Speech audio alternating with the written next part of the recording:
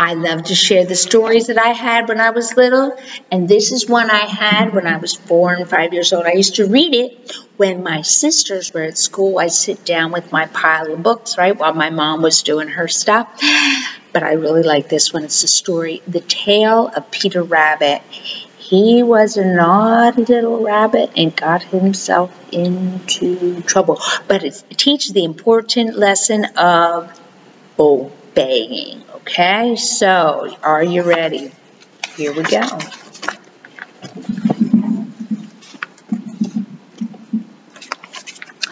Once upon a time, there were 4 little rabbits, and their names were Flopsy, Mopsy, Cottontail, and Peter. They lived with their mother in a sandbank underneath the root of a very big fir tree.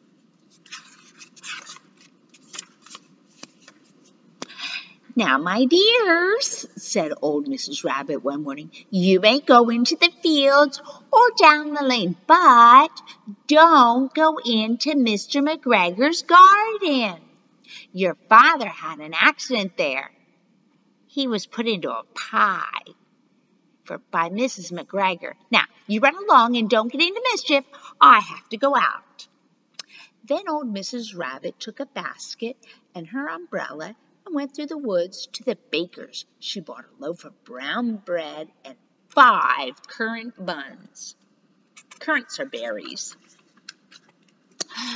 Flopsy, Mopsy, and Cottontail, who were very good little bunnies, went down the lane to gather blackberries.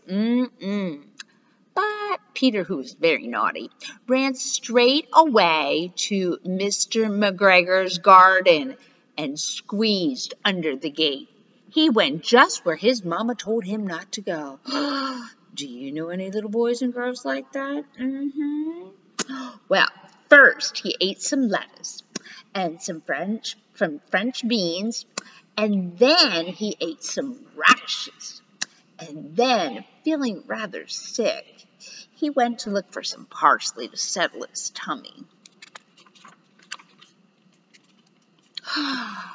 But round the end of the cucumber frame, whom should he meet but Mr. McGregor? Mr. McGregor was on his hands and knees planting out young cabbages. But he jumped up and ran after Peter, waving a rake and calling out, "Stop, thief!" Peter was most dreadfully frightened. He rushed all over the garden, for he had forgotten the way back to the gate. He lost one of his shoes running among the cabbages and the other shoe among the potatoes. After losing them, he ran on 4 legs and went faster, so that he might have got away altogether if he had not unfortunately run into a gooseberry net and got caught by the large buttons on his jacket. It was a blue jacket with beautiful brass buttons, and it was quite new. Peter gave himself up for lost, and he shed big tears, but his sobs were overheard by some friendly sparrows who flew to him in great excitement and begged him not to exert himself. Mr. McGregor came up with a sail, which he intended to pop on top of Peter. But Peter wriggled out just in time, leaving his jacket behind, and rushed into the tool shed and jumped into a can. It would have been a beautiful thing to hide in if it had not been filled with water. Mr. McGregor was quite sure that Peter was somewhere in that tool shed, perhaps hidden underneath a flower pot. He began to turn them over very carefully, looking under each one. Presently, Peter sneezed. Mr. McGregor was after him in no time at all, and he tried to put his foot on top of Peter, but he jumped out the window, upsetting 3 plants. The window was too small for Mr. McGregor, and he was tired of running after Peter, so he went back to work.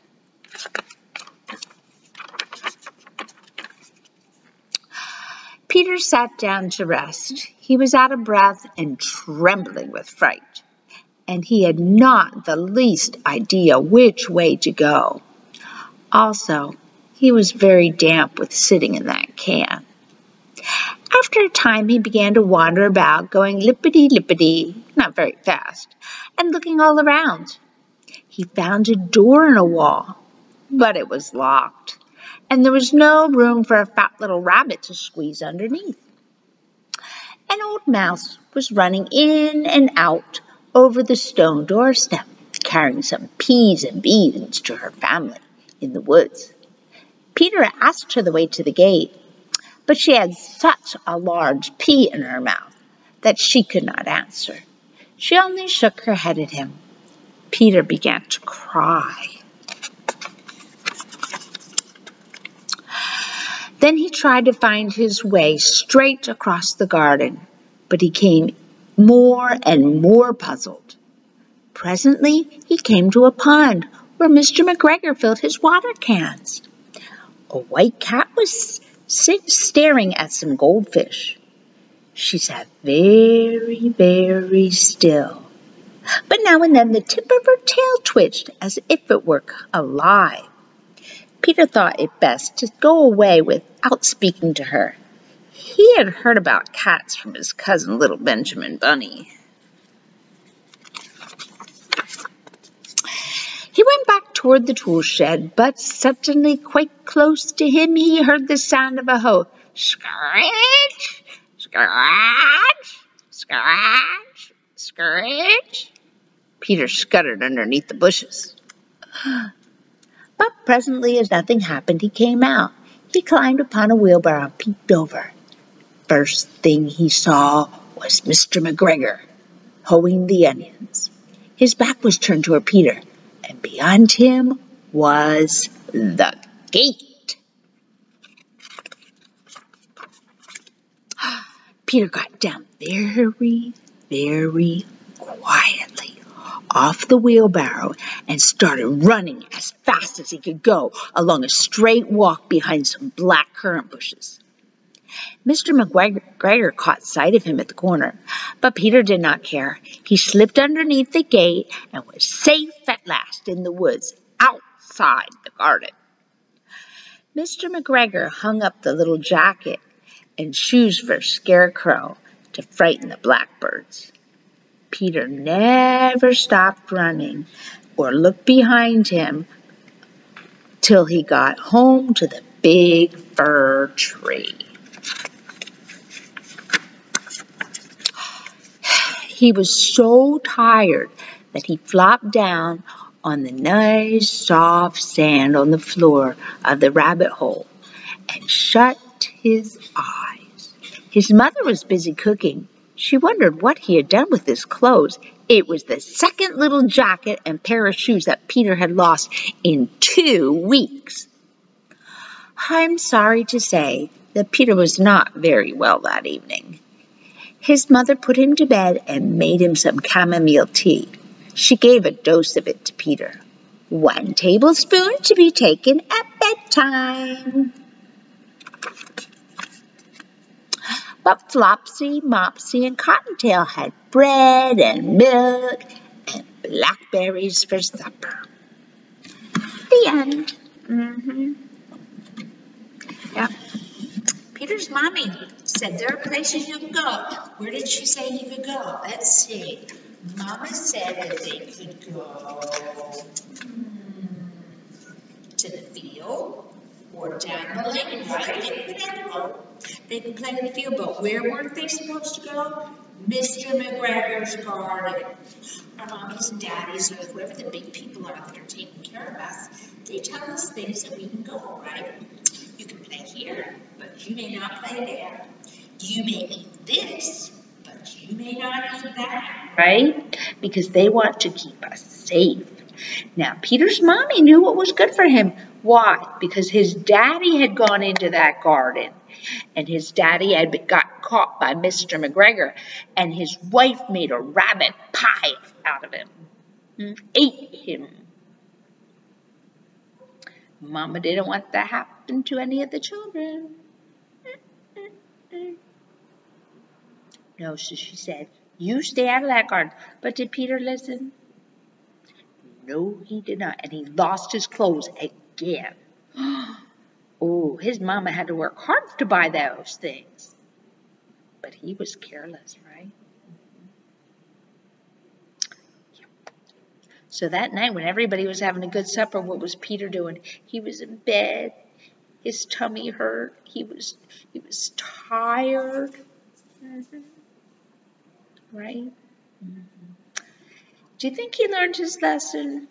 You know what I think? I think he probably didn't, because I know some little boys and girls like that too. We had a little boy in our school like that once. We did. He never obeyed in kindergarten.